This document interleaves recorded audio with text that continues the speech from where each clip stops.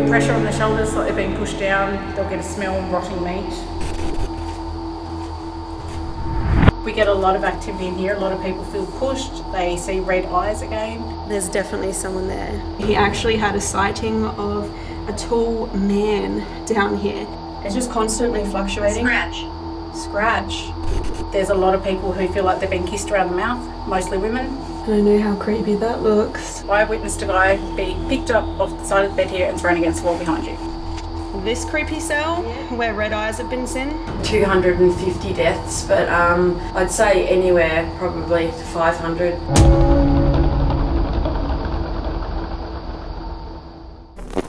Hi Crypt Keepers, thank you for tuning into AmysCrypt. Tonight I am going to show you, and we are also going to investigate one of the most historic and haunted places here in Hobart, Tasmania. We're going to be checking out a courtroom, we're going to be checking out underground solitary cells, and we're also going to be checking out some gallows, so stay tuned. The Hobart Convict Penitentiary is claimed to be one of the most haunted places in Tasmania, Australia. The former prison has a long history that dates back to 1821 and extended into the 1960s when much of the structure was demolished. During this time, thousands of men and women were to pass through the penitentiary's doors, with not all of them making it out alive. Some of these convicts met their fate at the penitentiary's gallows, where 31 men and 1 woman were executed.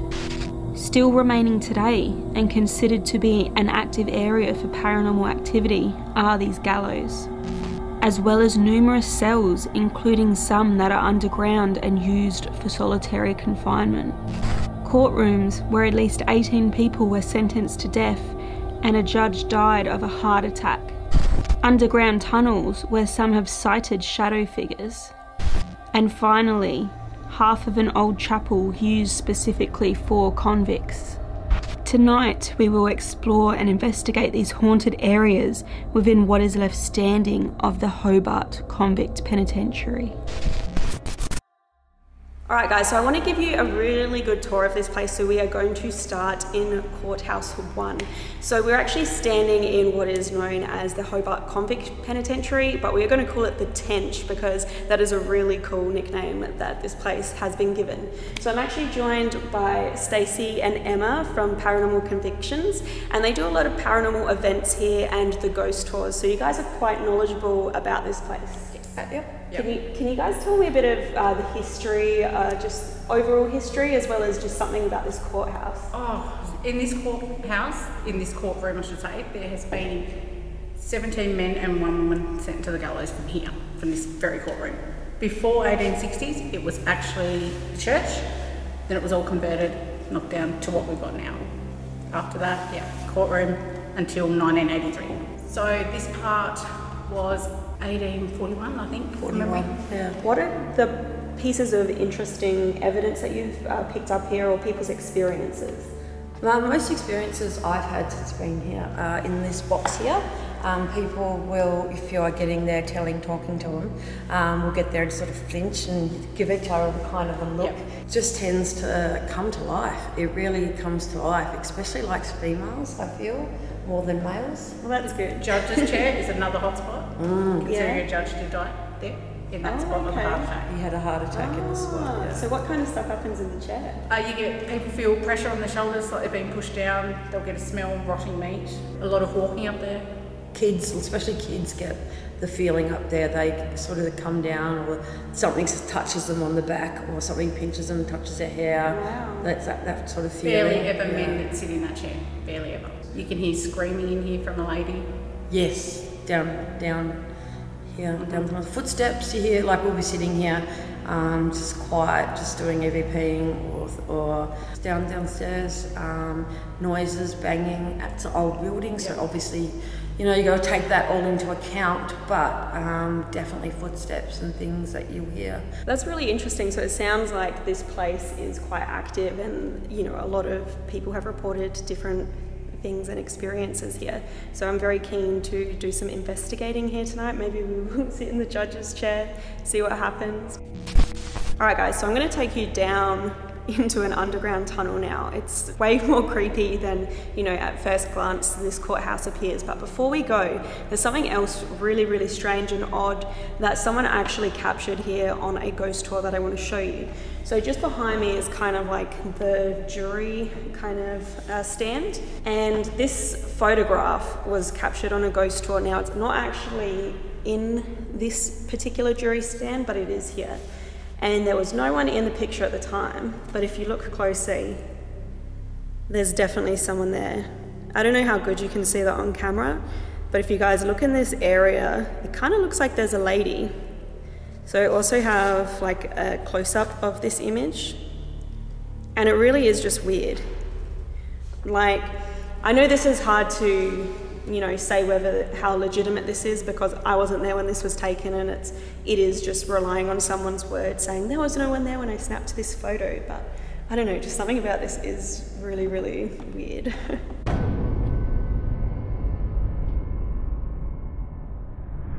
Alright guys, we are just heading downstairs now, and this is where things start to get pretty dark and creepy.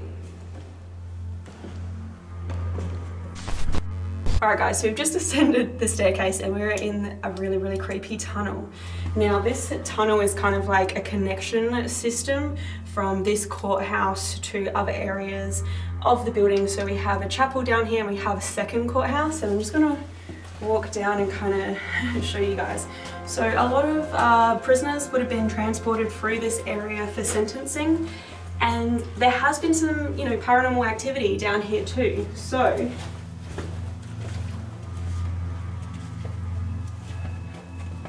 just around this corner, and yes guys, I know how creepy it is. So Stacey's son, whose name's Sebastian, and who I just found out is actually an AmysCrypt viewer, which really warms my heart. I love it. Shout out to you, Sebastian.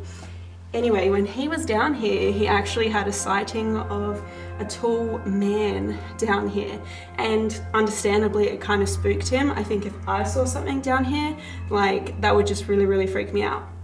But he seen him somewhere in this area. I'm not too sure exactly where, but I can tell you there's a really, really cold draft coming through here. I don't know if that's just because we're underground, but seriously, right now my legs are very, very chilly. But we have a couple of other areas of, you know, the old Hobart Convict Penitentiary that I want to show you. So let's keep moving.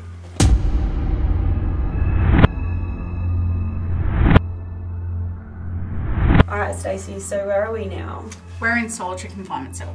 Okay, so what is this? This is a solitary cell, so it's where people would be housed for up to 23 hours a day. So they get 1 hour of exercise a day, and that's it. Other than that, they're in here. There's no lighting, no ventilation, no nothing in here. Yeah. And dust on the floor. Yeah, there's no actual floor, there's just dust, right? It's dust. It would have been a pretty horrible place to kind of be kept, so I'm gonna guess this is another active area, right, for the paranormal? It is. We get a lot of activity in here. A lot of people feel pushed. They see red eyes again. There's a lot of people who feel like they're being kissed around the mouth, mostly women. Ooh. Young children feel like they're being shouldered, pushed down on the shoulders. It's quite active in here. Yeah, that's amazing. And there's a few of these cells that are still surviving, right? Yes, there is. But there used to be a lot more here? There was. All up, there was 9 on each side of the wings that went out, and the 3 settlers had 18 solitary cells. Yeah, and some of them are really, really small. So can you tell me about the really little one? And I'll put some overlays. It's 27 inches high. Wow. Mm. Yeah, how could someone even get in there? They would lay down. Yeah. They like being in a coffin. Yeah, that's horrendous. Well, I think that this is another place we have to come back and investigate. Alright guys, I'm joined by a little friend here of mine. I'm currently standing in one of the refractory cells here, and this place is of particular interest to me because I know that Stacey doesn't like it, so I'm gonna swing you guys around to her. If you want to tell me a little bit about this room. This room is one of the scariest rooms I've ever been in. I witnessed a guy be picked up off the side of the bed here and thrown against the wall behind you. It took 3 of us to get him up and out of here and out the front door, and he's not been back since, and I don't like it in here. What reason would you give? He was provoking, so oh, I kind of. We did ask him to ease it down a little bit. He didn't. He continued, and that was what happened. Has there been other strange things happen in the cell to other people? So we have some other tour guides that do stuff in here and they won't come in because they feel like they're being pushed all the time. A lot of people see glowing red eyes in the mannequin behind you, and yeah, they just don't like it. It feels uneasy in here for them. Children are often the ones that actually see the eyes, Yes. which is, it goes sort of hand in hand with kids being younger, being able to see, being more pure and seeing it. It's an uneasy feeling. It's normally 5 minutes in here and then out. That is creepy. I would freak out if this guy had red eyes. Alright guys, so if you haven't guessed already yet, we are at the gallows, and I'm told this is still a working gallows, right? Yes, this would be still a working gallows, so if they were bringing capital punishment, this would be the place where you would be hung. Okay, that's full on. And these bars are original, right? They are, hanging beams? yeah, so the 3 beams above us are from the original first jail, which was down in Macquarie Street. So they actually moved this up here. So I reckon you would have seen over I know 250 deaths, but I'd say anywhere probably to 500. The person that was the hangman was Solomon. Yeah. He would go around Tasmania and hang different people. What we know of is 32 people were hung here, and there was 1 lady. So I'd assume a place where there was a lot of death to occur, there would also be, you know, that kind of goes hand in hand with paranormal activity. Has there been any strange occurrences here that people have reported, or strange feelings or sensations? Absolutely. Solomon does not like you standing on this part here. So no, we sit on it. You're in the hot spot. So he doesn't like that. He finds that quite, and he doesn't like anybody to touch his little pull piece down here, which would pull open the door, trap door, which would take you down, obviously. If you go downstairs later on, if you go under there, a lot of people do say they have this strong smell of urine, which makes sense because the body gives way after they've been died. People just get an uneasy feeling, full stop, of being in here. People get touched, pushed a little bit, you know, like around. Definitely an intense part of you know, this building. So I think we'll definitely be back out here later to see. This is one of the darkest places. Yeah, to see if we can pick up on anything. For those of you who do not know, this is Sonia. This is my mum. She's actually filling in for Jared as my camera person. And we're just, you know, starting our investigation and deciding which way to go. What way should we go, Mum? Should we go to this creepy cell where red eyes have been seen? Yeah. Or this one down here, the old solitary cell, you know, where people get kissed on the mouth and stuff? I like the kiss on the mouth one. Oh, you dirty, dirty woman. All right, you go in first. Apparently Walter's in there. Walter? Yeah. Walter's gonna love you. Walter likes girls. So we're gonna go that one. Yeah. All right, go in. Yeah.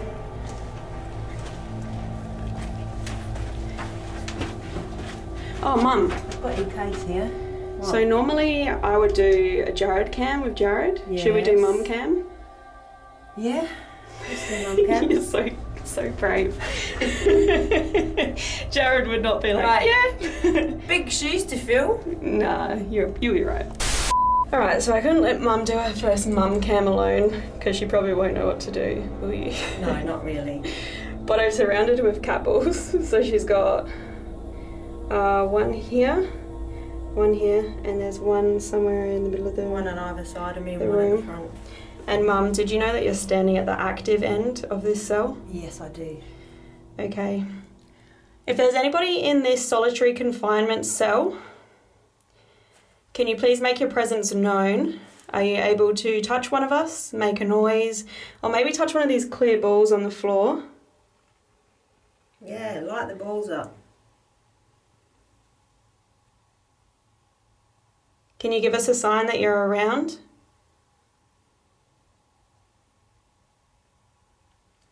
We would appreciate that.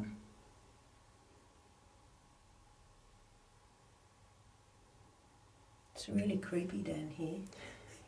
It is. And it's tiny, this little cell. Are you creeped out? Imagine how many blokes would have been down here. Ooh. Yeah, there was a lot. It would be a bit awful. What's also weird is the chapel is right above our head. Yeah.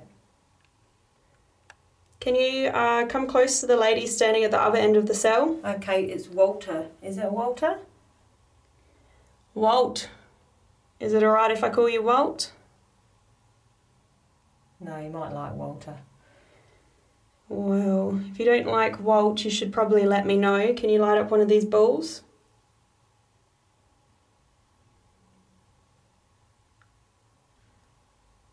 What was that?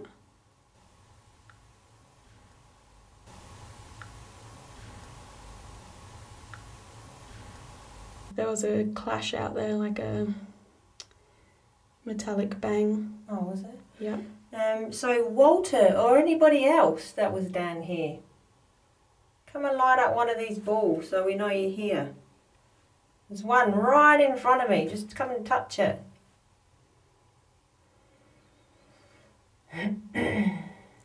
Jesus, do you have to breathe in so deep? It freaks me out. I've got to breathe. Yeah, but not God. heavy. Don't do it heavy. Sorry for breathing. I'm just gonna show you guys around. So this is how big the cell is. And prisoners, I'm told, would spend up to 4 days in here, but generally about 24 hours. And it's complete darkness. So right now, I'm gonna flick off night shot so you can see just how dark it is. Oh, hello. Coincidentally, the cat ball is going off. Thank you. If that was Walter, can you light up that same ball? Now you know where it is, you can touch it again.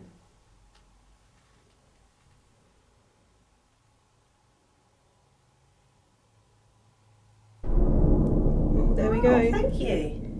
Thank you, Walter. So we have a guest. Nice of you to join us. What do you think of the lady in this cell that's standing next to your light up ball? Light it up if you think she's alright. I'm a bit old. I don't know how old you are, Walter, but I'm a bit old and I need to put my glasses on because I don't know that I can see you very well. Walter, light up that ball if you're an appropriate age for my mum. Ooh. I wonder how Yeah. old Walter is. How do you What like about the other ball? There's one on the other side of me. Can you light that one up? No, you like that one. Light that one. Now, Walter, if that is you lighting that ball up, can you make a sound? Can you tap something really loud? We're listening.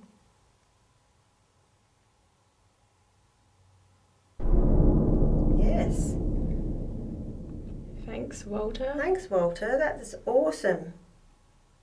Can you light the one up in the middle of the room, please? So if you go to walk out of the cell now, which you can do, there's a ball right there. You should be able to touch it on the way out. And then you can come back in.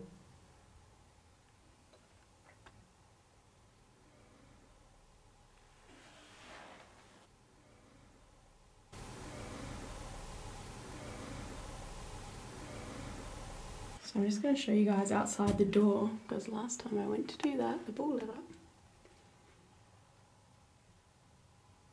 And I know how creepy that looks. I just started a ghost tube session and it said witch. We missed it off camera, but I managed to just record it on my phone.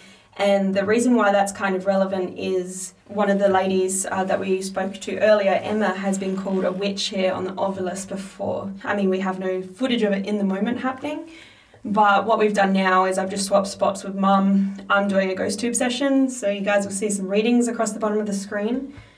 There's a lot of erratic magnet activity in here, I feel like. It's just constantly fluctuating. Scratch. Scratch. Are you gonna scratch me? Can you hear that? Yeah.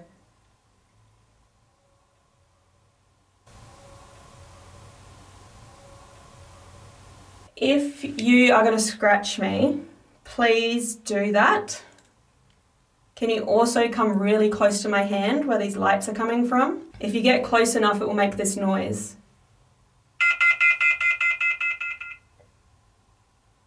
Because if you're going to scratch me, you need to get close to me anyway. So get close to the phone too, is all I'm saying.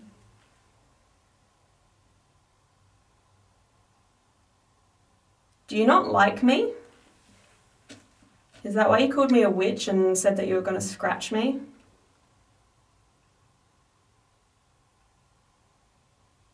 Actually, you're probably talking about the other lady in this cell, right?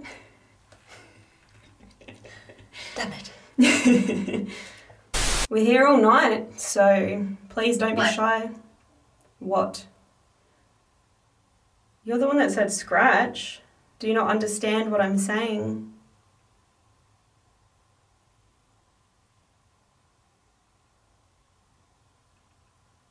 Is it Walter who's in this cell? If it is Walter, can you light up one of those balls that are on the floor?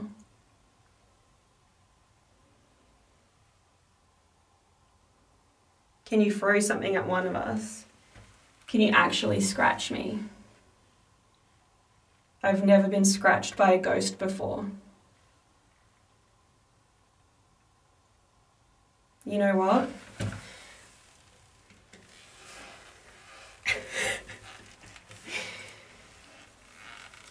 Please scratch away. I know that I've heard that also people kind of get kissed in here. Do you have a thing for the ladies? What's wrong with us? You're calling us witch and scratch.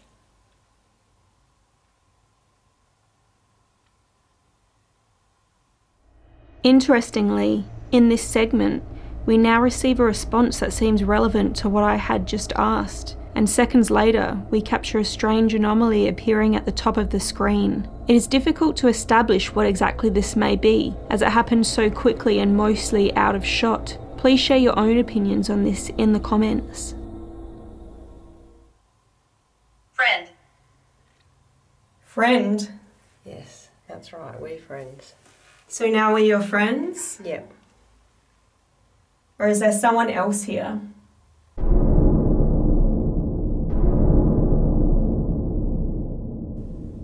If there's someone else here who is friendly, we would love to be friends with you.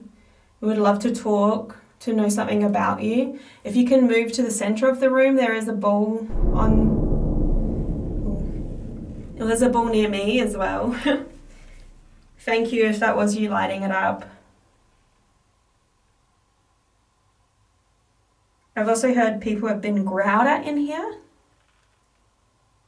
Who does that? Daniel. Daniel.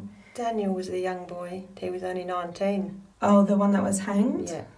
Okay, so there is a young boy, only 19, who was hanged named Daniel. And he's one of the only, I think he was the only one whose body didn't get given to medical science, and his mother was actually able to claim his body after he was hanged.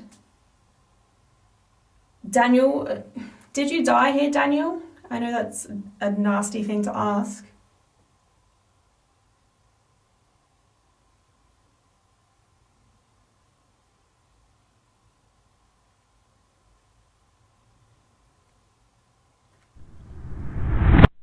They executed 5 people at once. Someone's actually been physically lifted and thrown against a wall in here. If someone's sitting on the bed, glowing red eyes appear particularly in the mannequin. The man in the corner is like really imposing. It's like the face is just changing.